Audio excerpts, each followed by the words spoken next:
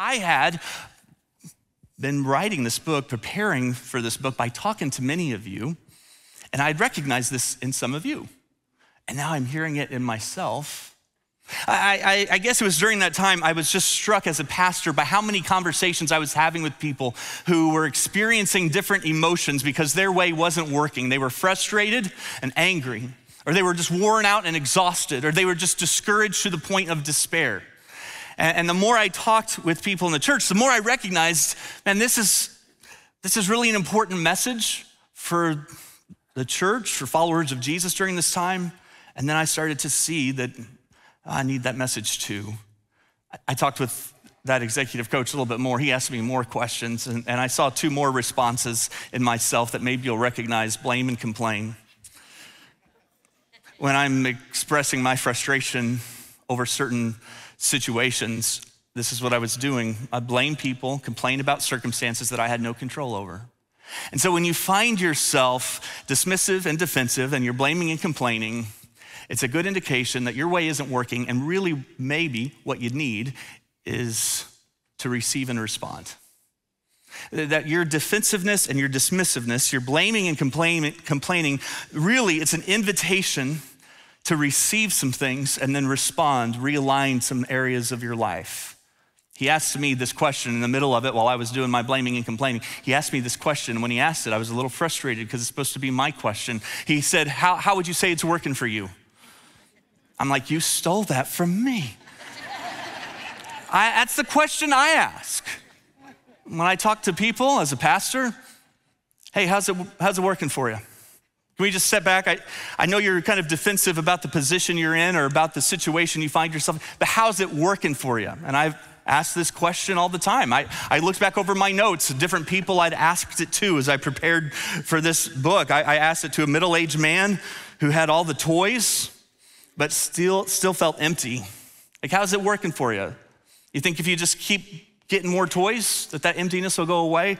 I asked it to an alcoholic who's trying to get over a second divorce. I asked it to a woman who seemed very much put together on the outside, but just felt like her life was out of control. I asked it to a young pastor who felt like it was his job to make everybody happy.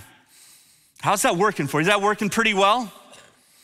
I asked it to a CEO who's killing it at work, but only vaguely aware that he has little people running around the house when he gets home. I asked it to a longtime church member who was becoming more and more obsessed with what was happening in the news and in the culture and just feeling overwhelmed with anxiety and disillusioned with politics. It was just affecting everything in his life. How's that working for you? That working pretty well? So it's a question, when he asked it to me, well, I knew that's a question I ask people when other people recognize how it's working for them, but they don't see it.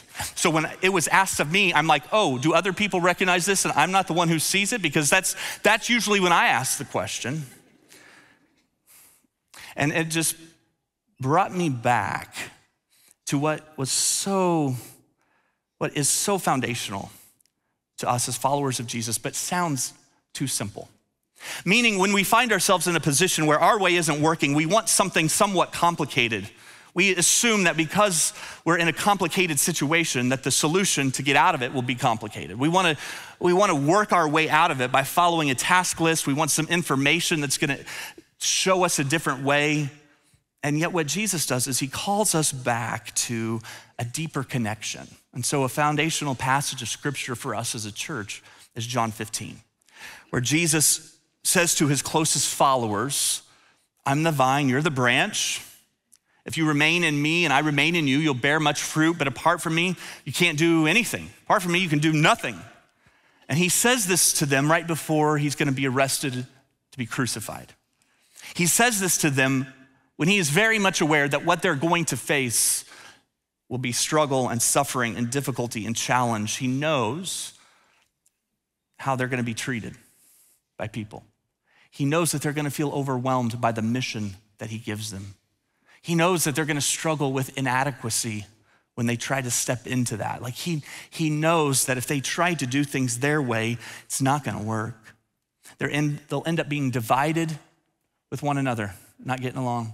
If they try to do things their way, they're gonna end up exhausted burn out, call it quits. If they try to do things their way, the discouragement will be too much. It'll give way to despair and they'll drop out. So Jesus says, look, here's the one thing I want you to remember and never forget.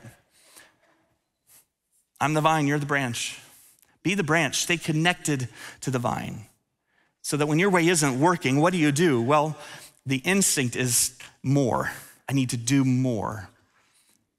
But Jesus calls us to abide, to stay connected to him. The word in the NIV is remain. Remain in me as I remain in you. I think 11 times in that handful of verses, Jesus says, abide and remain, stay connected. And so that simple invitation tells us this is what you do when your way isn't working. You focus on the connection.